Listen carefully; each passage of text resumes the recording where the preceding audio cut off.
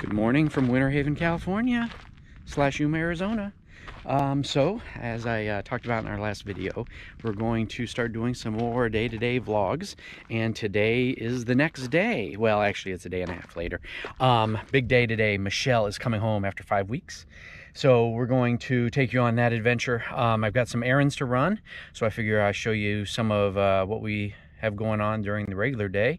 And I'm gonna pick up some propane. I'm gonna check my mail over at the Christian Service Center, and I'm gonna get some gas and possibly get some cat food, and I don't know, we'll see what else comes up. We're gonna go visit with my mom and dad for a while. Michelle's plane doesn't come in until like almost midnight tonight, so I figure I'll go over there and spend a lot of the day with them, hang out, and then drive over and pick her up at the airport, because it's only like 5 minutes away from their house there in Yuma. So thanks.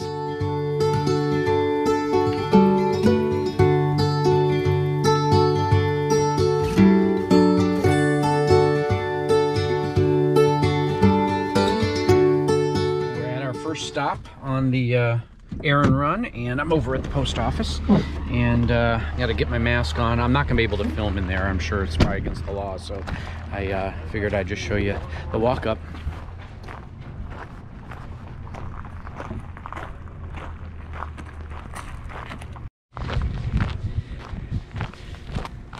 Today is a good day. Got my Amazon package. It's nothing exciting, just household stuff. So I think the other package that I ordered actually doesn't come until tomorrow or today, which means I'll have to pick it up tomorrow. So on to our next stop. It's actually one I forgot to mention, so I'll have to show you here every day. As you're driving down the street, you get to drive past a Blackhawk.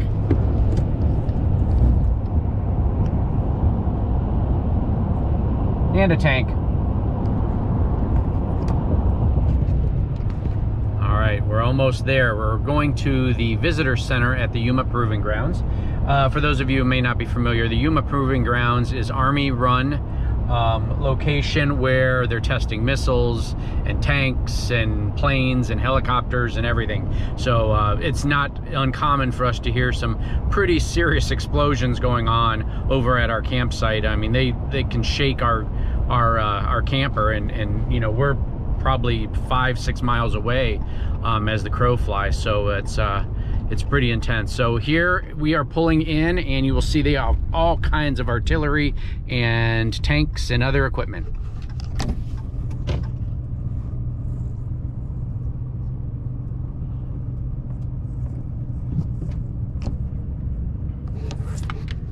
So we're gonna pull over here. There's plenty of spots, big long spots here. If you have an RV, you can park here as well, and get out and check out all the cool military equipment. So we'll take you and walk you around the area. To go on the Yuma Proving Grounds, they have a restaurant and they sell gas, and they have a convenience store and stuff. But in order to do so, you have to come up here first during working hours, which I think are from 6 a.m. Monday through Thursday till 4 p.m. Yuma time, and go through the credentialing process here at the gate, and then you can go on the grounds to do those the other things that they have available. So I'll take you and walk you around here. I got to make sure and read these signs, make sure I'm allowed to film, because I'm not 100% sure. So I read through the signs, and it's just a list of all the convictions you can, that if you have, you cannot go on the proving grounds, and luckily I don't have any of those.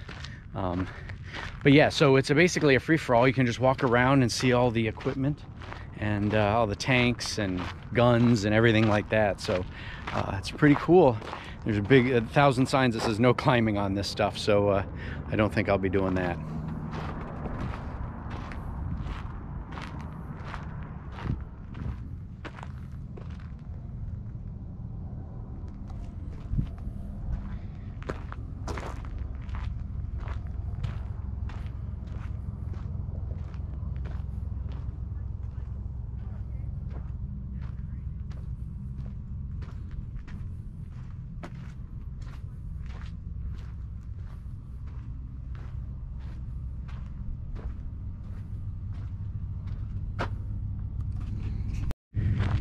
Coming up on this tan desert storm colored tank, and I'm proud to say I have driven this, but of course it was only in Call of Duty. Yeah, this is pretty cool out here. All kinds of tanks here in this area. So, you know, if you're driving by, it's definitely worth stopping, especially if you're in the military and have any experience driving these things or using them in battle. So, you know, if you've ever been to the Yuma Proving Grounds, comment below. I don't know if it's just for Army. I know they do some cross training with Marines. There's a Marine base down in Yuma itself, and you see a lot of the jet fighters flying over all the time. And you know, you get woken up sometimes in the middle of the night when I'm staying at my parents' down there. So, armored personnel carrier.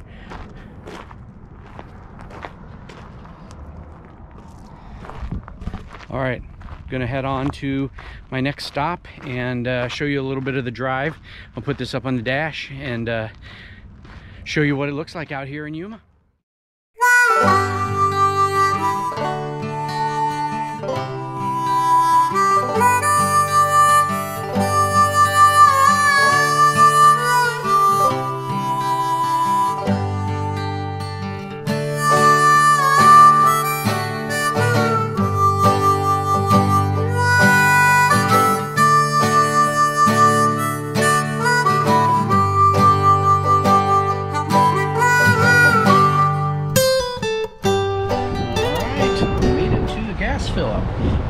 Some of you guys have asked what we use to kind of save money on gas. First thing is either the app called Get Upside or Gas Buddy. In this case, we're going to use Gas Buddy. I checked Get Upside, and there's only a penny discount here at Fry's gas station. So we're using Get Upside. We've got the premium edition, so we pay $9.99 a month, and for the first 50 gallons, we get an extra 20 cents off a gallon, which basically, as long as you're going to fill up with 50 gallons a month, which we clearly do when we were traveling, it's definitely pays for itself. Plus, you can get some gas money back on online purchases, like from Home Depot. Stop in here where it's a little quieter while I'm filling up. So Fry's gas station, for those of you in the Midwest and East that don't have that, is an affiliate of Kroger's. So they've got the grocery store, and then you can still use your Kroger card here for pump discount and for credit on your groceries towards your discount. So we often, especially when they're running a sale on like 4 times rewards points or something like that, we'll get a ton of gift cards for things that we have to pay for anyway, just to quadruple the amount and get credit off on gas. So the last couple of fill-ups we've had here, we've saved almost $25 from just doing that, because we were getting like 80 cents a gallon off each time we shopped up to 25 gallons. $55.71. We are about half full. Gas right now is $3.66 a gallon. But that's before the discount, so we end up getting it for about $3.45 a gallon, which, you know, these gas prices are killing us, you know, as we travel. But there's not a whole lot we can do about it. And unlike some of the folks in the Midwest who have seen some discount or some relief on the gas prices, it literally has been the same amount for the last 2.5 months. It hasn't changed a penny since we've been here. So I don't know what's going on here with the Yuma area that allows prices just to stay so stagnant. So next thing I'll do, I'm gonna get out. I was getting out of the way. There's a guy wanting to pull up because that pump had diesel. So I'm gonna pull over here and enter my gas receipt into my GPS. We track all of our gas prices and all of our mileage, and you know, we just basically record all of that so we can keep track for future reference. And then we run a report every so often on Quicken to see what our monthly gas expenditures are, along with all the other stuff that we track. So, all right, I'm gonna do that, and then we are heading over to one of my favorite stores, Tractor Supply Company. The cat's got to eat, and that's actually where we get our cat food. They're all across the country. Most of them sell propane. This one that I'm going to particularly doesn't, for whatever reason. There's actually 2 here in Yuma, but the other one's way over on the other side of town. So I'm going to get some cat food, and then next stop will be either probably, I want to run the truck through the car wash if I can find one that it will fit in, or go get propane and we'll take you. All right, the Tractor Supply Company. So heading inside, I just remembered, besides the cat food, the other thing we get is our wood pellets from here that we use in the composting toilet, in our fire pit, and as cat litter. So I'll probably pick up another bag of that. It's a 40-pound bag, I think, for about $6 or so. So it's pretty inexpensive. It's a lot cheaper than the litter we used to use, and it works a lot better as far as the cats are concerned. So especially when you got 4 cats all sharing the same large litter box. So we'll take you inside.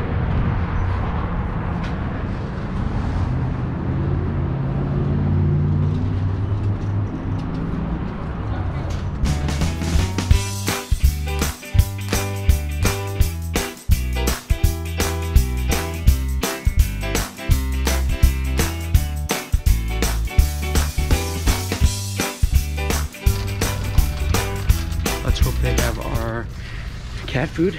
Sometimes they go out of stock pretty easily. Oh, they do. Blue Buffalo Wilderness. Here it is. Hashtag not sponsored.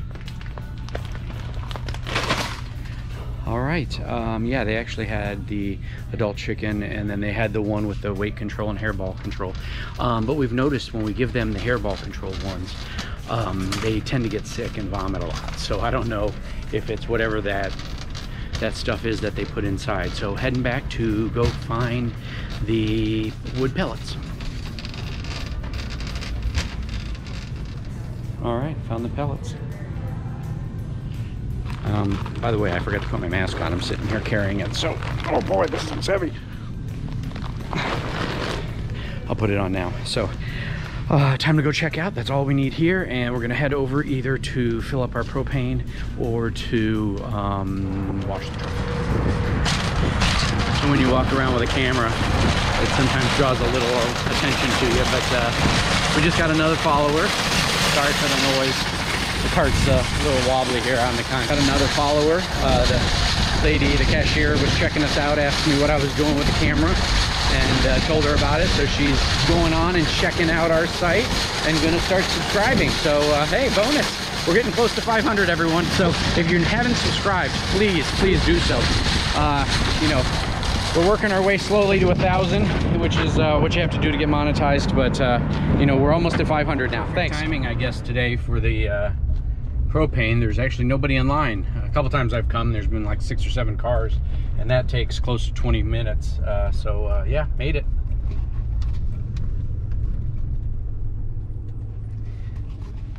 $2.90 a gallon, which isn't too bad. When we were up in the Pacific Northwest, we were paying like almost $4 a gallon. So let me get the propane out. $12.89 for a full tank of propane. So we should be set there. That'll probably last us probably 2 weeks or so. It just depends on how cold it gets. I've been turning the little buddy heater on in the morning sometimes because it's down into low 50s. But yeah, really we're running, only thing we run on propane, since we don't run our furnace very often, is our refrigerators on propane all the time. And then obviously any cooking that we might do with the oven and stove. So.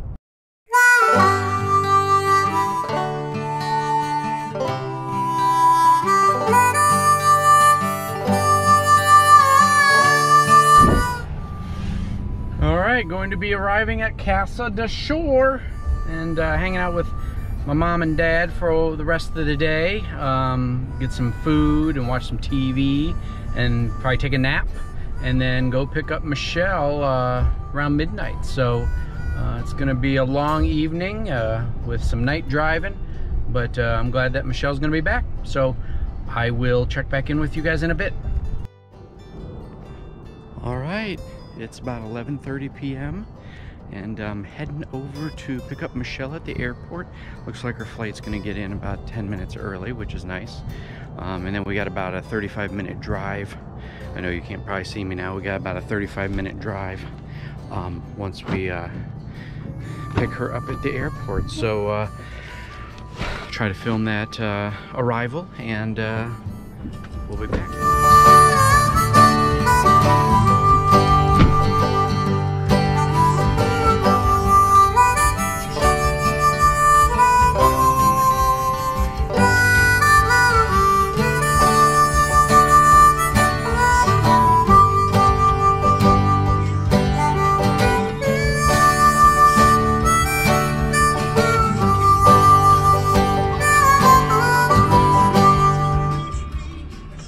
right, folks, she's back.